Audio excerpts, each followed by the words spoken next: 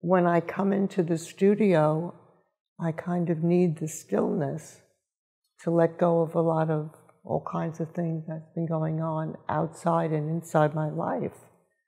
And the stillness actually gives me energy.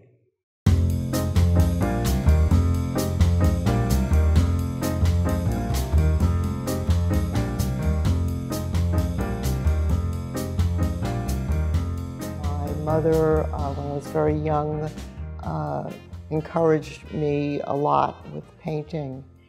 So when I was I think I was around 8 or 10, she enrolled me in an adult class of painters. And I had a little canvas, and it's the first time I really used oils. My earliest memories of the Brooklyn Museum, really, of the Kachinka dolls, they made a huge impression upon me, and also the totem poles and African art. I was very, very influenced by that. But when I went to NYU, I had these incredible instructors like Milton Resnick and George Ortman and Robert Tiemann. And they inspired, and they also gave the artists studios on the top floor of the building. So I had my own studio at NYU.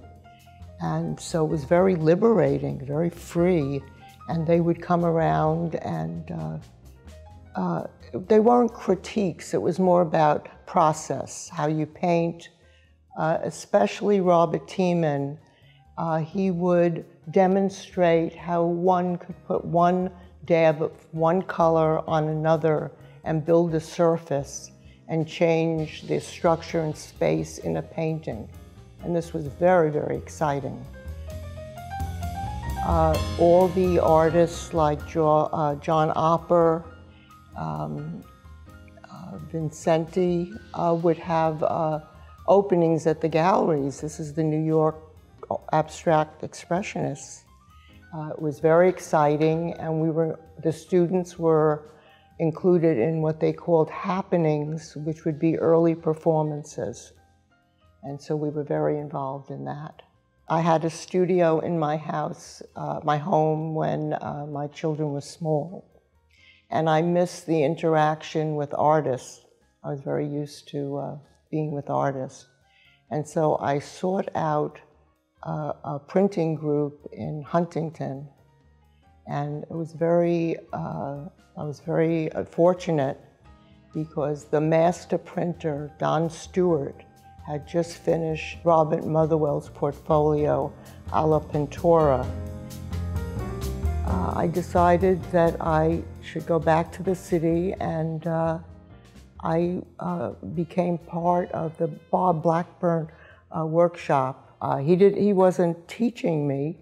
I just used the presses there, and I was surrounded by, again, wonderful artists like Romy Bearden would come up to print.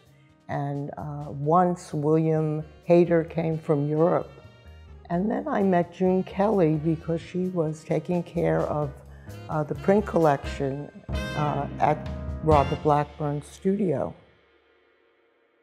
When I was with Don Stewart, and even at Robert Blackburn, I would paint on the plate and then print. And so they were sort of printed paintings more than prints, really. After that, I decided I'm going to go to SVA, and I went to SVA for 2 summers called Painting in New York, trying to get back to, the real serious work, where I met Susan Hall and David Reed and some other professors in the summer. And I became very friendly with some of the painters at SVA. And 3 of us decided we would get a studio in Soho. I was painting, serious painting, but I was adding objects to it, and I was doing assemblage with the painting.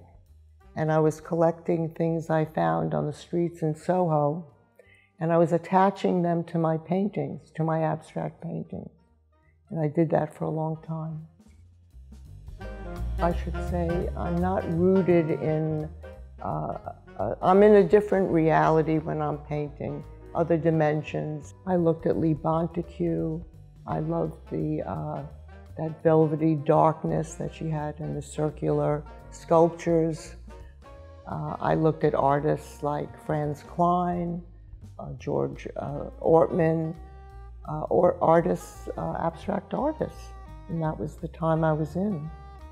Yes, in fact, Barry Schwabsky, he called the show urban abstraction.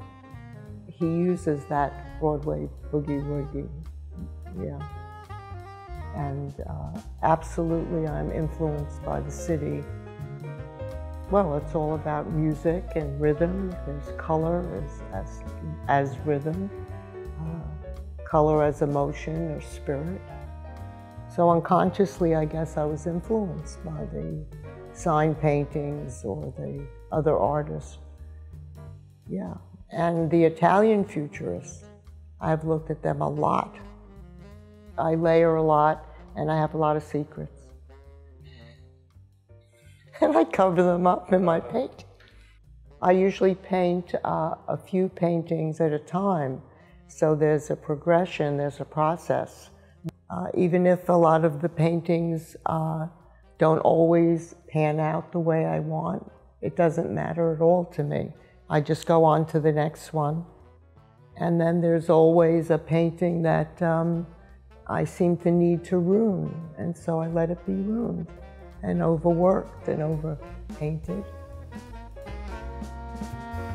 The last show I had at June Kelly was called Assembling Chaos. But now I feel like I need this space, and I need this space in my work as well. It's usually in the moment. Many times I try to do a sketch or take a very successful small painting and make it into a big painting. It doesn't seem to work. I don't usually repeat myself. It may be repeated in the next painting, part of the idea. Well, you can get stuck on doing something that's bringing you a lot of success, and so you try it again. And that's not a good idea in painting, really. Because you can't, things happen when you're less controlled. You do need to control a lot in painting for it to be successful and to make the kind of space you want. But if you start controlling too much, then it loses that life, that energy, that the viewer will look at the painting and they're not able to really react to it. When I went to SVA during the summer, one of the professors was Susan Hall.